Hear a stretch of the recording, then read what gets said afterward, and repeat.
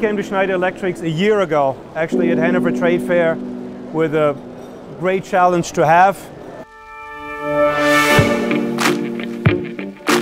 So this is the global platform you see as your first page when you're starting the system. We can click in here now and see all of our sites that we're operating in the United Kingdom.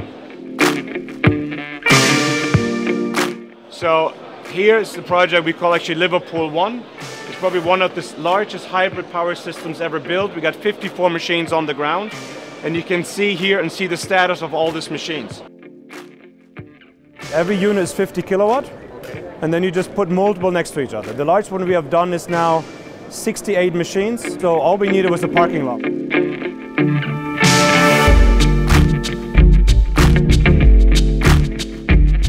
Every unit actually has a special customized PLC installed to actually run the unit.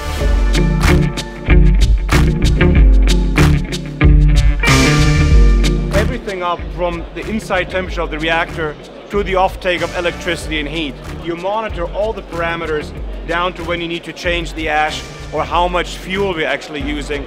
Cross-reference all the data units, data points in the world, so we always know how much fuel consumption we have for the energy generated. We got about 60 data points per machine all the way up to the control level.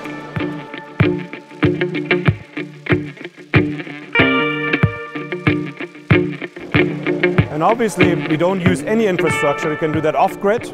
We're doing it for the US State Department in the middle of Uganda, in a small village that currently has no energy generation whatsoever. We can also do it on industrial level, like we're looking at the airport in Aguadilla. It works great for hotels, obviously, mining operations, service centers.